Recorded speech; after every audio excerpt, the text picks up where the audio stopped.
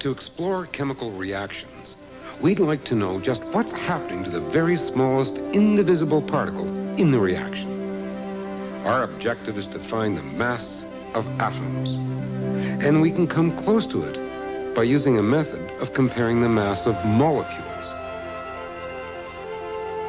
The scientist Avogadro proposed that under the same conditions of temperature and pressure, two equal volumes of gas molecules contain the same number of molecules.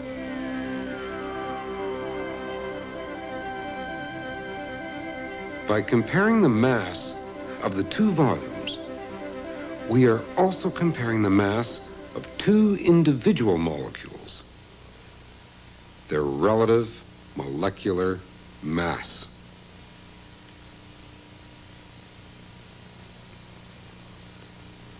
Relative masses are ratios, and we can apply any unit of mass to a ratio like this: grams, kilograms, or tons. Or we can make good use of the ratio with no unit at all.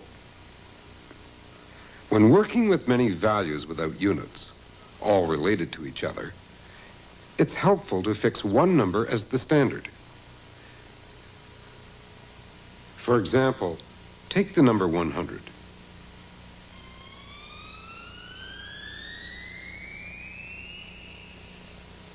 We've fixed it as the standard value of $1 because it is exactly 100 times greater than our smallest unit of money, the cent.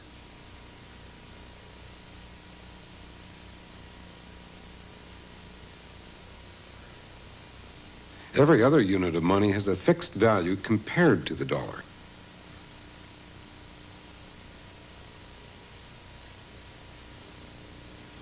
Chemists needed a standard of relative molecular mass. For many years, they used the oxygen molecule because it combined readily with other substances. It was given a value of 32, 16 times greater than the lightest known gas, hydrogen. The relative molecular mass of many gas molecules can be calculated and compared to the oxygen standard.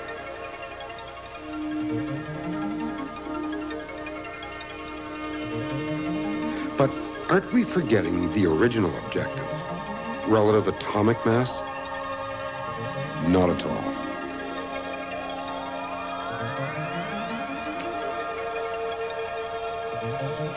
Using Avogadro's hypothesis to balance gas reactions, we can determine that many gas molecules are made up of just two atoms.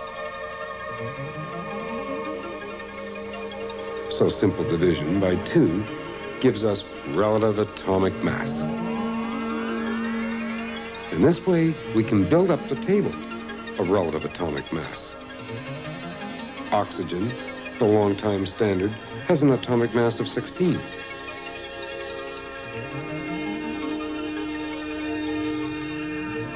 Fixing the standard mass at this particular number makes sense when we compare it to the lightest known atom, hydrogen.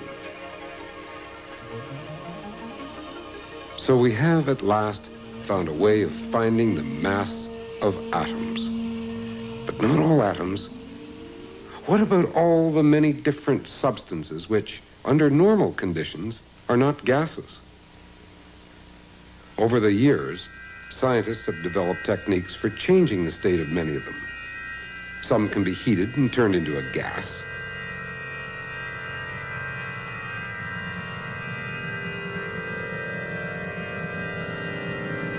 While other non-gases, like carbon, can react chemically to form a gas.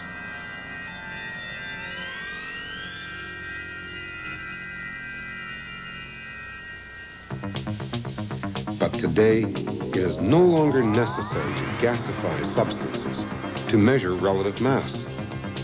A completely different, highly accurate process can find the relative mass of any kind of atom. It is a process we can compare to highway driving.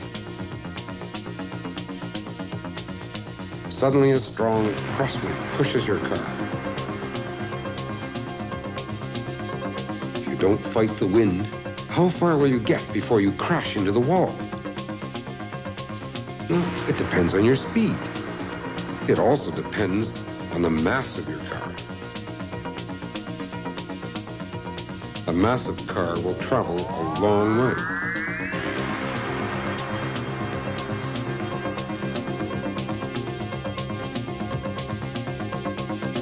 A subcompact, however, traveling at the same speed, will be blown to one side before traveling as far.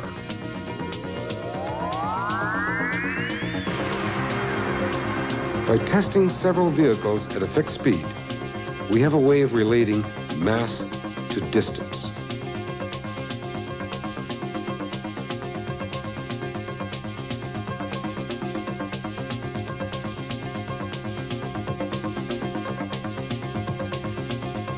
There is an instrument called the mass spectrometer.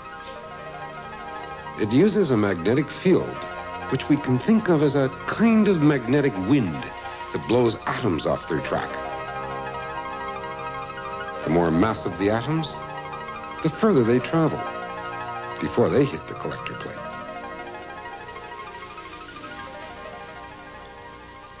Scientists have used the distance between crashes to build a scale of relative atomic mass for every known kind of atom.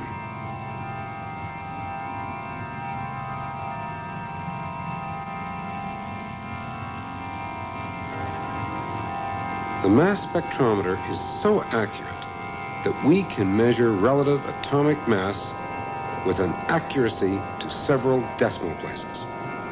It also reveals another fascinating fact. Let's go back to our cars for a moment.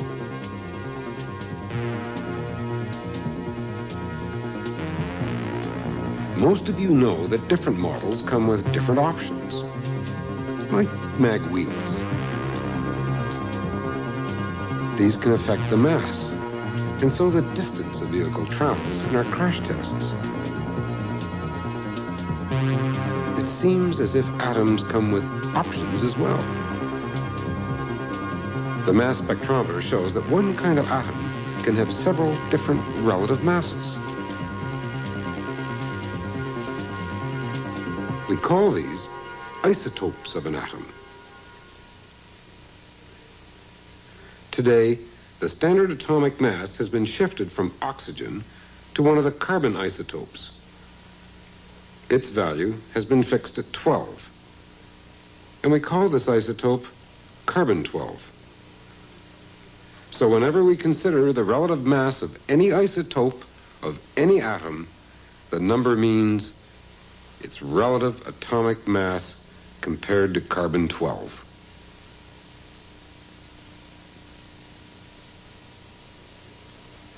On tables of atoms, the relative atomic mass is found in the upper part of the box describing each atom.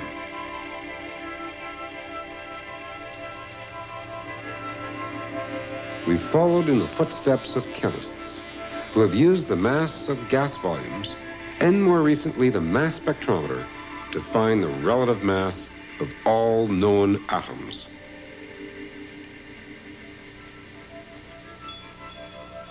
Now, how can we use this information to help us understand chemical reactions?